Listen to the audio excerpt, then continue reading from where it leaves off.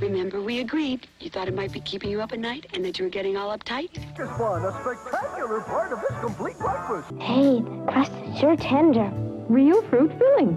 Food trends come and go, but the warm and fresh taste of breakfasts made in the 70s is still unforgettable. What made the breakfasts from the 70s so special? These dishes were filled with creativity and taste. The cereals, pastries, and savory classics made the mornings magical, and kids couldn't resist these flavors. Join us as we look at 20 famous breakfasts from the 1970s we want back. Danish rings. They look bakery fresh. They taste bakery fresh, but you can't get them at any bakery. Then where do you get them? From Kellogg's, in the toaster pastry section. Danish Go-Rounds. Danish Go-Rounds was introduced by Kellogg's in 1968 as a more sophisticated option for adults than Pop-Tarts, which were mainly marketed toward kids. These pastries were twisty-shaped toasters filled with jam and topped with sugar and colorful icing. Danish Go-Round gained popularity for its slogan, Danish Go-Rounds, toaster pastries, all grown up. This slogan was likely an attempt to appeal to adult consumers. Danish Go-Rounds came in at least 4 flavors: strawberry, blueberry, brown sugar cinnamon, and cinnamon raisin. They could be eaten straight from the package or lightly heated in the toaster. However, these cereals had structural issues as they were made with coiling pastry dough, which caused them to crumble easily during shipping or handling. Kellogg tried to address this issue by introducing Danish rings in 1977. These pastries were oval-shaped and an improved version of the Danish Go-Round. Still, the pastry had yet to compete against an already famous name, Pop-Tarts. By the mid-1970s, Danish Go-Rounds began disappearing from the shelves, leading to their discontinuation in 1977. Danish rings were also discontinued in the 1980s. All the 70s kids surely recall the most favorite circus-themed cereal. We are talking of Kaboom! It's here! New Kaboom Vitamin Cereal! Even the candy stars are vitamin charged! Kaboom. Kaboom was introduced in 1969 by General Mills. It was primarily popular among children for its colorful appeal and vitamin-fortified rich taste, which attracted both children and their parents. Kaboom was also famous for its circus-themed cereal. The cereal box was bright yellow and featured a smiling circus clown mascot. The cereal contained oats in various shapes, such as smiling clown faces, marshmallow bears, lions, elephants, and stars. Kaboom was famous for its slogan, The Breakfast Blast. It remained a mandatory breakfast at all houses throughout the 1990s. However, the brand started to lose its initial appeal in the early 2000s and was eventually discontinued in 2010 due to less demand and popularity. What sweetened mornings across America? Maypo, the iconic maple-flavored oatmeal. You have the surprise for me? Yes, sir. It's a new breakfast cereal called Maypo. From now on, you're really going to like oatmeal. Maypo was founded in 1953 by the Maltex Corporation. It was an instant hit with kids and parents alike. Its ingredients included rolled oats sweetened with maple flavor. Maypo became famous because of its marketing campaign featuring the animated character Marky Maypo.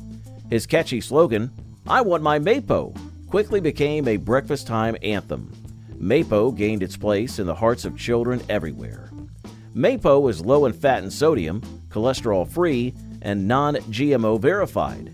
It also has baked maple chips for added flavor and 2/3 less sugar than the leading brand of flavored hot cereal. By the late 20th century, its popularity started to diminish. It's still produced today by Homestead Farm Incorporated. Everyone loved the canned blessing that Spam was, famous for its easy-to-make routine on a busy morning. Spam! Make mine thick! You don't need a thick slice because Spam's so delicious, even a thin slice. Fried Spam. Spam was a popular breakfast component in many American homes during the 1970s.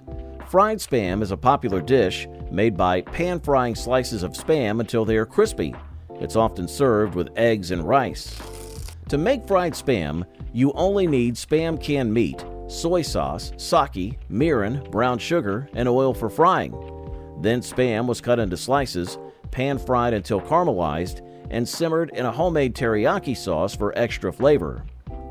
It gained popularity in the U.S. and especially in Hawaii. It is best enjoyed because it can be eaten with various dishes like Spam musubi and breakfast fried rice. When fried, Spam becomes crispy on the outside and juicy on the inside, offering a savory flavor with a hint of sweetness.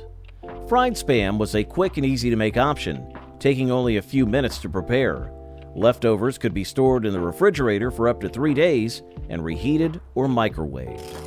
The juicy steak was all the Americans needed for their protein intake to kickstart their days. Breakfast steak. The tradition of serving steak and eggs originated in Australia.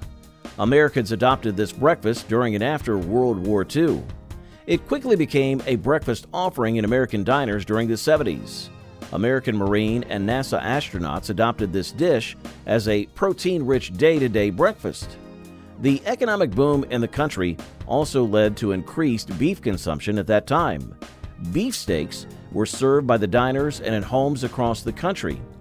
The dish typically consisted of beef steak and fried eggs. The eggs were cooked to preference, such as sunny side up or scrambled. The dish was then garnished with red pepper flakes and parsley. After cooking, the steak was rested to help retain its juiciness. The eggs could also be cooked in the same pan for added flavor.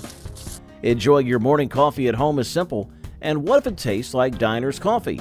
Indeed, Brim coffee was a favorite for all the right reasons. If caffeine bothers you, try delicious new ground roast Brim decaffeinated coffee, also available freeze-dried.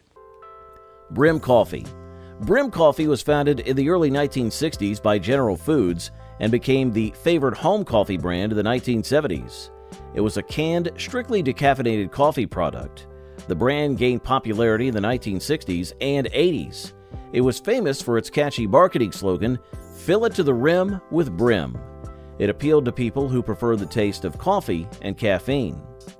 Brim coffee allowed the consumers to fill their cups with flavor, not caffeine. This decaffeinated product made its mark among the people because of its rich taste and quality. Brim coffee disappeared from shelves in the mid-1990s due to corporate reshuffling after General Foods merged with Kraft. The Brim brand continued to be produced under the ownership of various companies after its debut and was eventually acquired by Senseo in 2014. Senseo applied the Brim name to conventional drip coffee makers and other coffee equipment. The brand focused on making high-quality designs for coffee makers and equipment. It has been relaunched as a line of consumer coffee gear, including burr grinders, coffee machines, pour-over coffee kits, and cold brew kits. Do you remember the beloved slogan, "We are the Freakies"? Oh, we are the Freakies, and this is our Freaky Street. We never miss a meal, 'cause we love our cereal. Freakies. Ralston created Freakies in 1972. It was a crunchy, light brown cereal with a unique shape. Known for its whimsical sweet flavor, Freakies appealed to consumers looking for a colorful and fun breakfast option. This cereal featured 7 woodland creatures in different colors collectively called the Freakies. These characters were Boss Moss, Cowmumble, Ham-Hose, Goody Goody, Grumble, Gargle, and Snorladorf. This appealed to children and those who enjoyed a playful and imaginative breakfast experience. The creative marketing campaign, led by the Wells Rich Green Advertising Agency and featuring catchy TV commercials written by Jackie End, further drove its popularity. Despite early success, the brand stopped production in 1976. Ralston was disappointed by the sales result and decided to discontinue the brand before the year was up. Attempts to revive it in the 1980s as an alien-themed cereal with marshmallows failed to capture the original magic. Freakies remains a nostalgic icon, appearing in pop culture moments like Mary Hartman, and The Burbs, and even in Marvel's Guardians of the Galaxy Volume 3. Talking of freaks, let's discuss the favorite breakfast of health freaks, the bran muffins. Bran muffins.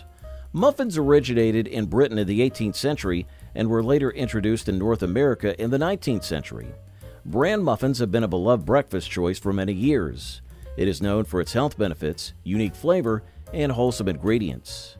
They gained popularity in the 70s as a nutritious breakfast staple. A muffin is a part-raised flatbread. It's typically unsweetened and cooked on a grill or a chemically leavened quick bread, often sweetened and baked in a mold. They were made with various ingredients like fruit, nuts, and spices to enhance their taste. It comes in two primary flavors, blueberry or chocolate chip muffins. It comes in less sweetened flavors like corn, cheese, and bran muffins. Bran muffins have remained an enduring breakfast choice over the years. It's appreciated for its nutritional value and delicious taste. They continue to be enjoyed by many people. They can be found in bakeries and cafes. People looking for a nutritious and tasty breakfast treat can also make them at home. Brunches were complete with the following famous items from the 1970s nostalgia. For Giuseppe brings you this famous quiche, Quiche Lorraine, snap frozen to bake fresh in your oven. Quiche Lorraine. Quiche Lorraine is a French pie filled with egg, cream, and bacon.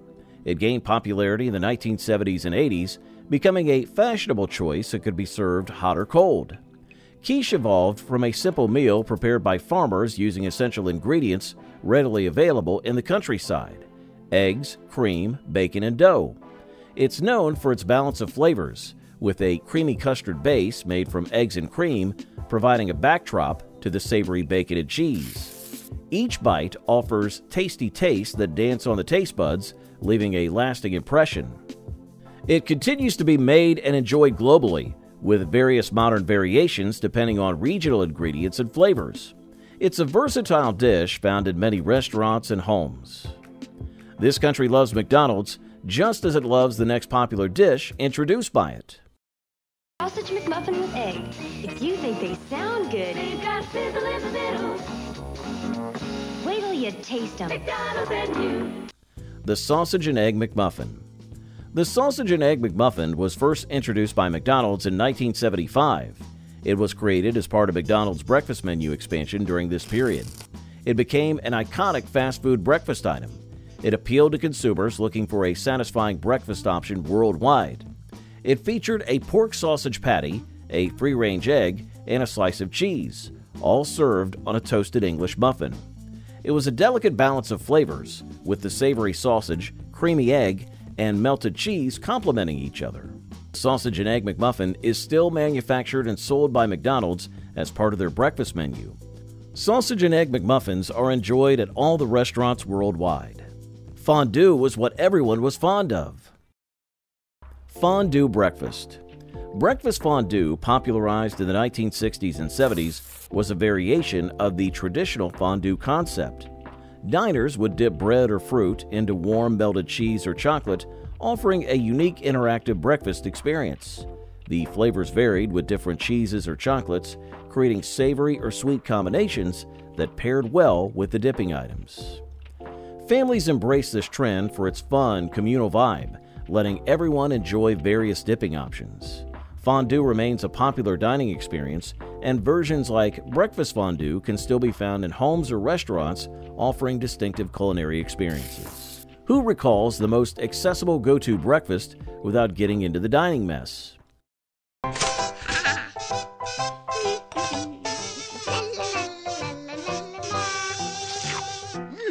French toast sticks. French toast has a long history, dating back to ancient Rome. It was not invented in France, as the name originated with Joseph French, who created the dish in 1724. French toast sticks were a convenient twist on traditional French toast aimed at the quick and easy breakfast market. It offered a convenient way to enjoy the flavors of traditional French toast. They were typically dunkable and had a slightly crispy exterior with a soft and flavorful interior. The taste was familiar to French toast. French toast sticks were preferred by individuals looking for a quick and easy breakfast option with the essence of traditional French toast, but in a convenient and portable form. Today, French toast sticks are commonly available in the frozen breakfast section of grocery stores and are produced by various food manufacturers. Some popular brands include Farm Rich, Members Mark, and Christo. Who doesn't love the comfort food of the nation? Corned beef hash offers a delightful combination of all your favorite ingredients in one meal. Beef and taters to chew. brew. Party too. Mary Kitchen, hash, I love you. Corned beef hash. Hash is derived from the French word hacher, meaning to chop. It is a way to use leftovers. Due to rationing, the dish was mainly popular in countries like Britain and France during and after the Second World War. Corned beef hash became a part of the American diet in the 19th century. The hash houses or cheap restaurants serve this hearty dish. The Hormel Company claims to have introduced corned and roast beef hash to the United States in 1950. It was a chopped corned beef, potatoes, and onions dish.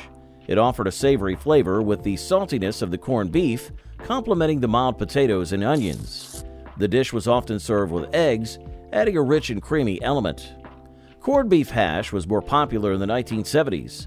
The meal was appreciated for its comforting and filling qualities. It was a substantial breakfast or brunch option for those looking for a satisfying meal. Corned beef hash is still made and enjoyed today, with variations and recipes available in homes and restaurants. The dish remains a classic comfort food option that continues to be appreciated by those seeking a flavorful and hearty meal. Do you recollect the Grape Nuts Flakes? Ahead of its time for the unique flavored cereal. Grape Nuts is natural wheat and barley, fortified with vitamins. Tastes nutty, you. Crunchy, too. Grape Nuts Flakes. Grape Nuts was a breakfast cereal brand developed by C.W. Post in 1897. It consisted of flour, salt, and dried yeast. It was made by baking it as a rigid sheet, then breaking it into pieces and running it through a coffee grinder. Grape Nuts Flakes were introduced as a variation of the original Grape Nuts cereal. It contained sugar, whole grain wheat flour, and malted barley flour found in the original Grape Nuts. This gave the flakes a slightly sweeter taste than the original Crunchy Nuggets. Grape Nuts Flakes were particularly popular during the 1970s, appealing to consumers seeking a more fibrous and nutritious breakfast option.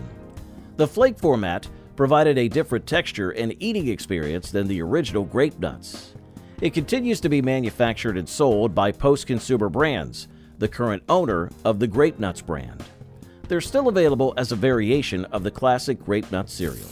What was the most convenient breakfast option at that time? Of course, Eggo. Here, the early bird gets the Eggo. Gently put in the Eggo as not to arouse any sleeping taste buds. Eggo waffles. Eggo waffles were invented in 1953 by the Dorsa brothers, Anthony Dorsa, Samuel Dorsa, and Frank Dorsa in San Jose, California. Before creating frozen waffles, the brothers were known for their mayonnaise and potato chip business. The brothers originally called their product Froffles, a combination of frozen and waffles. Despite its name, customers started referring to it as Eggos due to their egg flavor. Eggo waffles were designed to be prepared quickly and easily. This allowed customers to toast them from frozen. The waffles were known for their eggy taste and fluffy texture. Eggo waffles became a freezer staple in the 1970s, celebrated for their toast from frozen simplicity and homemade style taste. In 1970, Kellogg's acquired the Eggo brand and began marketing it with the famous "Lego My Eggo" slogan. Under Kellogg's ownership, Eggo has expanded its product line to include various flavors and formats, such as French toast sticks and pancakes. Eggo remains North America's best-selling frozen waffle brand, a title it has held since Kellogg's acquisition. A healthy germ? Who would have thunk it? We're talking about the top health food of the 1970s, wheat germ. Count on Kretschmer wheat germ to help me maintain energy and fitness. Add it to any food with natural protein, minerals, and vitamins B and E. Wheat germ. Wheat germ is the embryo of the wheat grain, which is removed while making white flour. Although it's been around for a long time, it gained popularity as a health food in the 1950s and 60s. Wheat germ has a mild, nutty flavor that can be easily blended into various foods. It's highly nutritious, containing many vitamins, minerals, fiber, protein, and healthy fats. Wheat germ was often added to cereals, smoothies, and other dishes to boost their nutritional value, appealing to health-conscious people looking to add more nutrients to their diets. Wheat germ is still widely available and produced by various brands, including Bob's Red Mill. It's still a nutritional supplement and ingredient in different food products. Innovation knows no bounds. This was proved when the egg in a basket first emerged. Sunshine egg. The sunshine egg, also known as egg in a basket, is a breakfast item where an egg is cooked in the center of a piece of bread. It was a refreshing variation from the typical breakfast choice. The sunshine egg typically combined the flavors of a runny egg yolk with a toasted bread, creating a comforting breakfast dish. The taste varied depending on the preparation method and any additional seasonings or toppings used. It was considered a novelty breakfast item and appreciated for its simplicity and unique presentation. It was enjoyed by individuals looking for a creative and fun twist on traditional eggs and toast. The dish is still enjoyed by many and can be found on the menus of various breakfast establishments. It's also made at home by individuals looking for a delicious, nostalgic breakfast. What was like a dream for sweet tooth people? The answer is simple. Now there's an easier way to get that honey sweet crunchy crave with a blast of strawberry flavor. New strawberry blasted honeycomb, already assembled in this handy box and part of this good breakfast. You are so grounded. Honeycomb cereal.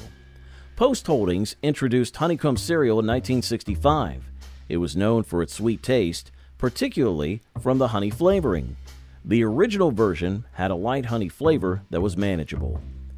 Honeycomb cereal was at its peak popularity in the 1970s, and it was appreciated for its unique shape and sweet taste.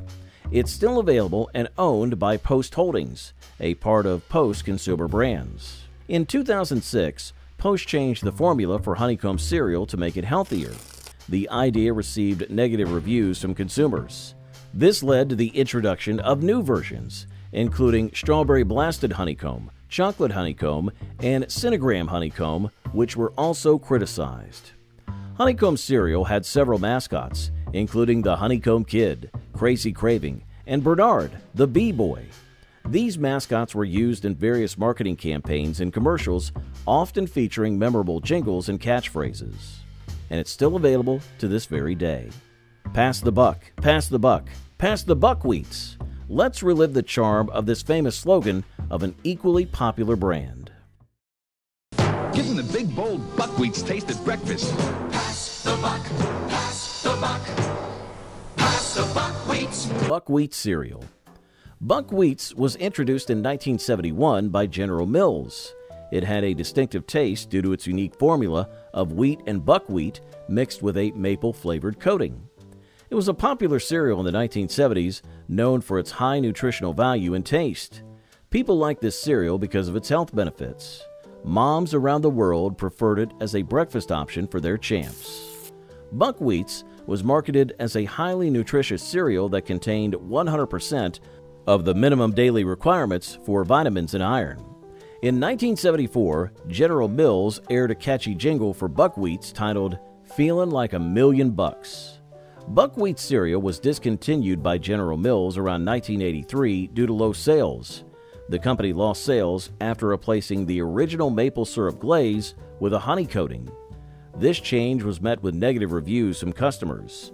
The consumers disliked the taste and stopped buying it altogether, leading to declining sales and eventual discontinuation. What made Post fortified oat flakes so irresistible that fans would crawl through a field of broken glass for a bowl? Tastes good. I think it's great. Has a different flavor. I like it. What is it? Fortified oat flakes. Fortified oat flake cereal was introduced by Post Holdings in 1970. This beloved breakfast option is known for its unique flavor and high nutritional content. Consumers praised its lightly toasted, slightly sweet taste and hearty texture, making it a favorite among those seeking a nutritious and delicious cereal choice. The cereal was marketed with the tagline, "Taste something different for breakfast," emphasizing its distinctiveness and appeal to consumers looking for a new breakfast experience. Fortified oat flakes had an addictive quality that many consumers found irresistible. It was preferred over sugary cereals due to its delicious flavor and nutritional benefits. The cereal's popularity was evident from the numerous comments expressing a strong desire for its return, with nostalgic fans reminiscing about its unique taste and calling for its revival. Despite being discontinued, fortified oat flakes left a lasting impression on those who enjoyed its wholesome and satisfying qualities, with many expressing a deep longing for its comeback. One of the demands for returning fortified oat flake cereal was, "I would crawl on my hands and knees through a field of broken glass for a bowl of post-fortified oat flakes. They were the best." The cereal's loyal fan base and the demand for its return highlighted fortified oat flakes' impact on consumers.